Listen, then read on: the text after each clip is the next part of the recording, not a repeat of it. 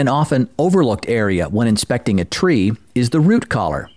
Sod, ground cover, or excessive mulch around the base of a tree can hide problems that can jeopardize a tree's health and stability. Exposing the root flare can reveal injuries, girdling roots, decay, or other signs of stress.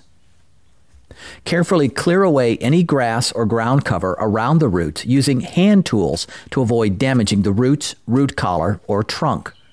Remove enough sod to give you a clear view of the root flare. Loosen any compacted soil around or between the roots as well. Brush away any remaining soil from the roots with a stiff nylon, not wire, brush to give you a clear view of the tree's roots. This allows a more thorough inspection of the root flare and can discourage any grass or weed regrowth near the trunk.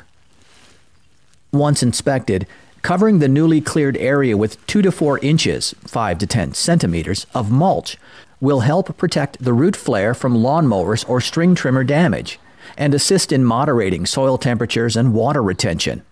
Plus, mulch is a natural weed barrier. To learn more about root flare and tree inspection, check out the Soil Management Best Management Practices or the Root Management Best Management Practices booklets in the ISA web store.